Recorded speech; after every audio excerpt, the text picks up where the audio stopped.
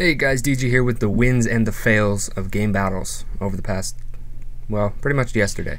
So, start off with the fails, and now this one's slowed down just so you can see it a little bit better, see what happens. I don't understand.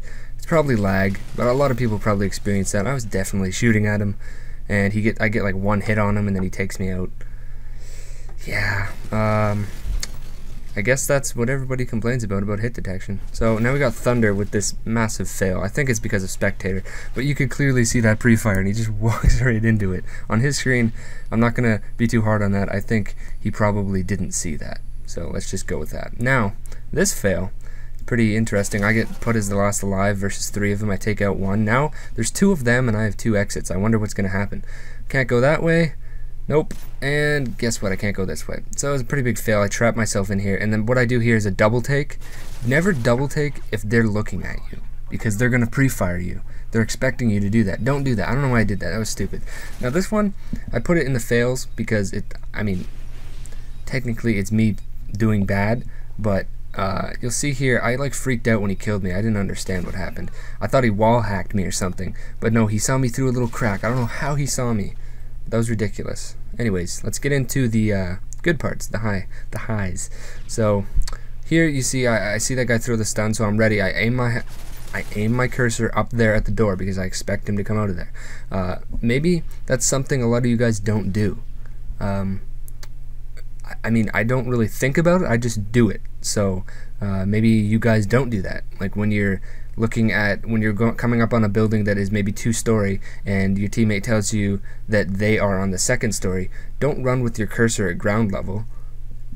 Walk towards the building with your cursor up looking at the top. You know what I mean? If you're aware of the enemy's position at all, if you even suspect anything, put your cursor there.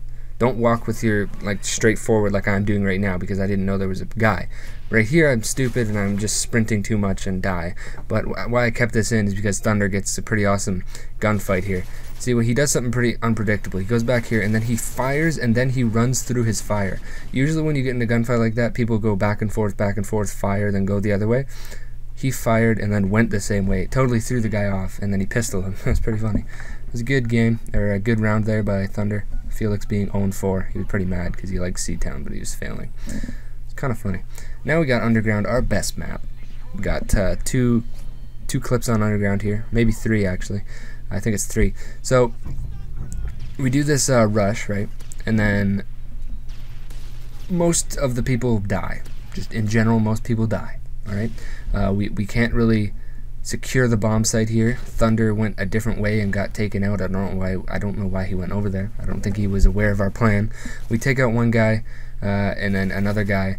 So there's 2 of them down. Felix is about to go down, gets flanked by that guy. Now what I do, instead of running in at him, he's obviously head glitching the bomb. You see him on the radar there if you're paying attention to that. Now I see him over here. Right? He comes out of the little thing. And then what I do is I run away. I start just making really weird decisions. I try to think, what does he think I'm doing? And I just run over, try to play with him a bit, knife the window, run back. He's not going to expect me to run back. He's going to think that I think that he's still watching there. I'm just trying to think of what he's thinking and try to make the best of it. So I saw him, if you didn't notice, climb over this ledge here. So I knew he was in this general area. I come up behind. I'm just trying to make sure, I'm trying to keep some sort of cover no matter where I go.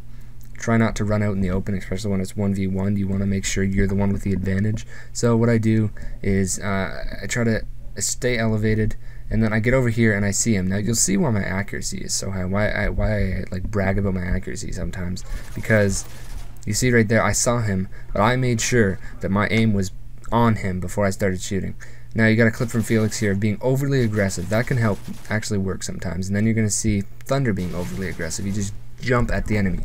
That can work sometimes because it's such a dumb idea. Like I said, just like running through the middle of maps sometimes, it's so dumb and unpredictable that it can work. If you're out of ideas and you think you're going to lose that gunfight, just rush at them.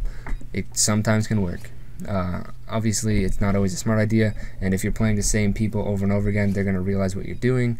But yeah, so if you're paying attention to this clip, the bomb gets planted and immediately I turn around and go to the bomb. You cannot waste time when the bomb is planted, especially in this where the defuse is 7.5. Pre-fire, don't stop shooting, take him out, and get the bomb. Now, if I took any more time to get to the bomb or do anything, that would have been over. People are, like, everybody is really bad at time management. I've gotten really good at it, but when I'm playing with people, man, people take way too long to go to the bomb. You're going to lose if you don't defuse. Just go. So, yeah.